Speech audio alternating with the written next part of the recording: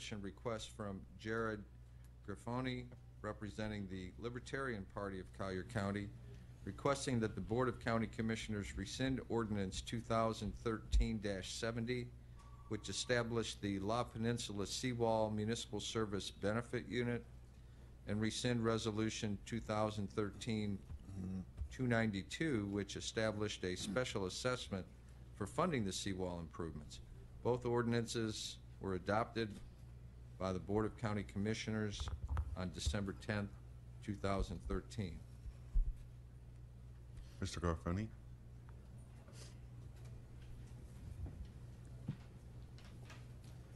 Morning, Commissioners. Thank you for the opportunity to speak to you regarding this creation of the MSBU for La Peninsula, a private gated community for the purpose of repairing and replacing their seawall, their existing seawall, for the benefit of the property owners in that development. I know I only have 10 minutes today, so I'm going to try and make all of this brief. There's a lot of issues here, so excuse me if I am concise. First and foremost, though, we need to touch on the Constitution. The Florida Constitution is definitive. It's a foundation for our source of government. It's the foundation for our Florida statutes and even our county ordinances. Article 7, Section 10 deals with finance and taxation. And in Section 10, it specifically states that neither the state nor the county or other entities can lend or use or give its taxing power for the credit to aid any private entity. Now, again, it cannot use the taxing power to aid any private entity. Now, we know that there are some exceptions to that particular portion of the Constitution. They deal with public trust funds, obligations backed by the United States, and so forth. Seawall repair and replacement is nowhere to be found. But is the county really using its taxing power here? Because we're talking about MSBUs. Well, MSBUs are special assessments that are paid back from the property owners within the boundaries of the created MSBU. Now, in AGO 8590, Marion County faced a similar issue. They're a non-chartered county, just like Collier County is. And in that AGO, it was written that special assessments are distinguishable from taxes, but they are levied under the taxing power. So again, we do need to fall back to that constitutional provision. We are talking about the taxing power here. Now, if we are all the constitutionalists that we say we are, that really should be the end-all and be-all of this discussion. But really, there's a lot more to go over. And some people say that the Constitution's a living document, Florida Constitution or the federal Constitution. Some people say that it's eroded over time. But the fact is, we all are here to stand up for the principles of the Constitution. Now, the Florida statutes are the same. Statute 125, or Section 125. That was the authority under which the MSBU ordinance was created.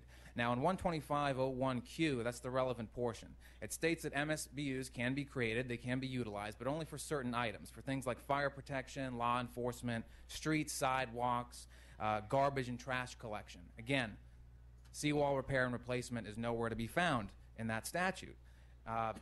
There's no seawall repair or replacement there, and the statute's very specific. It deals with public utilities, in a sense, public things that are unrelated to private seawall construction.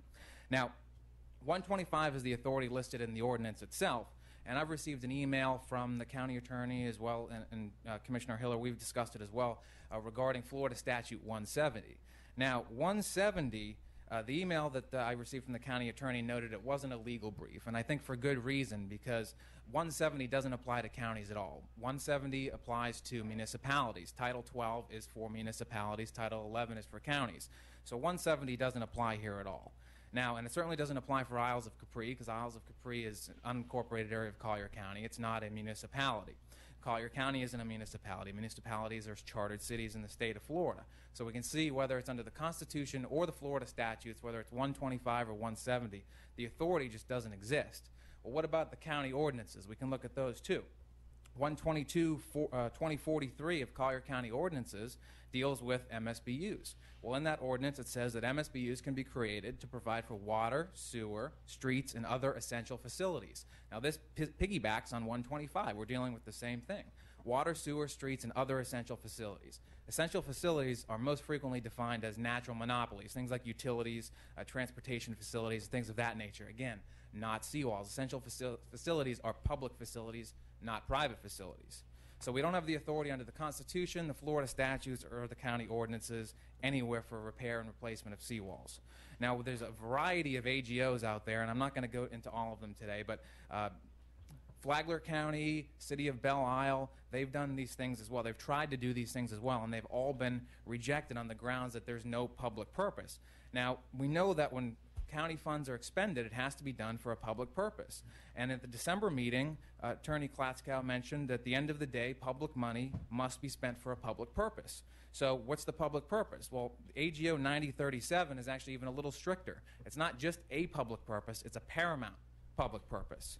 Now, like I mentioned, Flagler County had a similar issue. City of Belle Isle tried to create an MSTU, slightly different, but same thing, it's just how they're taxed. But an MSTU to cover the costs associated with private common areas. That was rejected because there wasn't a public purpose. It was, again, the benefit of a private agency. They fell back on the Constitution, Article 7, Section 10.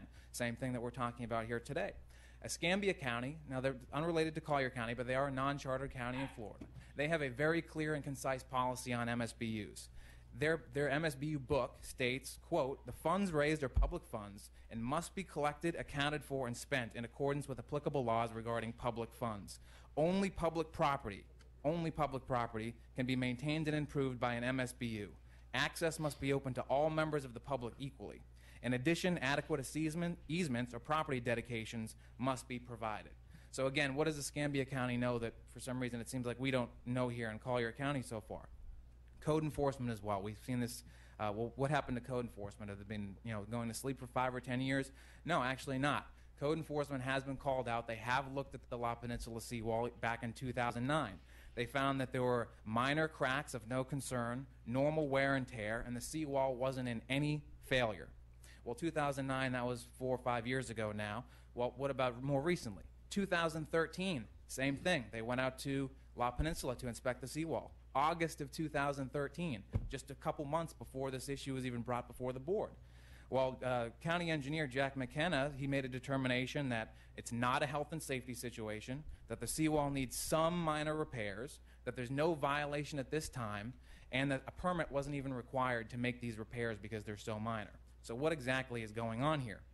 Well, we know in August of 2012, La Peninsula voted down 4-3, spending $4,000 for an engineer's report for DEP, $18,000 for a building permit that would have been good for 5 years. We know that they had approximately $200,000 in seawall reserves at that time. We know that there was an ongoing legal dispute between La Peninsula and the former owners of the seawall over whether or not the seawall was turned over in proper condition. That lawsuit happened to be voluntarily dismissed in 2013. And I don't want to speculate, but again, do we really have all the facts? Now, the issue here, too, is precedent. Precedent's a big one. Precedent that's going to be set here is very dangerous. We have over 500 homeowners associations in Collier County. And if they all came looking for the same bailout, because that's what this is, it's a bailout for mismanagement, you're looking at $2 billion added to county debt. This money does get added to county debt, even though it's paid back by the MSBU. Does Collier County really want to get into that situation? Again, never happened before in the state of Florida. It's never happened before in Collier County. Now, we don't even know how it's going to be financed. It's like Nancy Pelosi came down to the Collier County board and said, well, you got to pass this ordinance to find out what's in it. We don't know what's in it. Commissioner Hiller, even at the December meeting, you asked, how is this going to be financed? Who's incurring this debt? And the answer from Attorney Klatzkow was, we don't have financing plans in place yet, and I cannot answer that question. Well, that doesn't really fill me with a lot of confidence, to be honest, and I think really it's just a lack of having the information in front of us. The ordinance itself, again, it says that, hey, if there are conflicting ordinances in existence, if there's conflicting laws, the more strict laws shall apply. So again, we see this, if you look at the whole picture, there's a lot of issues here. Now, I hope I've been able to express a lot of these issues in a clear and concise manner in the short amount of time that we had here. And I believe that the commission here is a good one, and I believe that you've all been proceeding in a manner that you believe to be best, not only for the Board of County Commissioners, but for La Peninsula, as well as Collier County residents. And I think that this new information really deserves more than 10 minutes of a rushed conversation here to really be delved into and to look at properly, just so it has the proper justice here. Now, we can argue back and forth about the condition of the seawall, whether or not this board owner said this or that board owner said that, but it's secondary to the legal and constitutional authority that simply doesn't exist. Now, in summary, the county ordinances don't support this, code enforcement doesn't support this, the AGOs don't support this, Florida statutes don't support it, and ultimately, and most importantly, the Florida Constitution doesn't support this either. Now, we have a variety of unanswered questions here. and it's incumbent upon this board to exercise the proper due diligence on this MSBU going forward. We certainly don't want to get into another situation where there's another lawsuit that is unnecessary, that doesn't need to happen. We need to review all these facts before we go forward and make sure that this is on the proper legal and constitutional authority. Now, we all are here because we believe in fiscal conservatism. We believe in the proper role of government, and I think this board wishes to continue to follow those principles, to abide by those principles, and frankly, those principles unite virtually all of us here in this room today. I believe that the only appropriate action that can be had today is that this board moves to rescind the ordinance and resolution, and it's brought back up at the next meeting. I think that this needs to be done. There's so many issues here, and it was very difficult to get them all into the 10-minute time span here without properly explaining them all. But as you can see, there's a lot to discuss here, and I think it's incumbent that we do look at this again. You Thank you. actually have time left.